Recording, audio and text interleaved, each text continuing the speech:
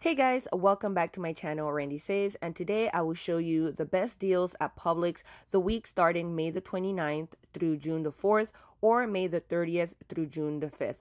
So as you can see, there is the gas card deal, which is $10 off when you purchase a $50 gas card and $50 or more in groceries. So if you are doing your groceries and need a gas card, this is a really good coupon to use. And just remember, this coupon can be used with manufacturer coupons, but this coupon you have to give it first so they can reduce the $10, and then you will give any manufacturer coupon.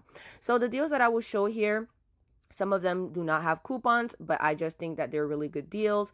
Another thing is that prices may vary from city to city, state to state. So the prices that I put there are the prices that I see online based on the ad. So if the prices are a little bit more or less, you have to adjust your mat accordingly. Another thing is that some of the coupons are printables.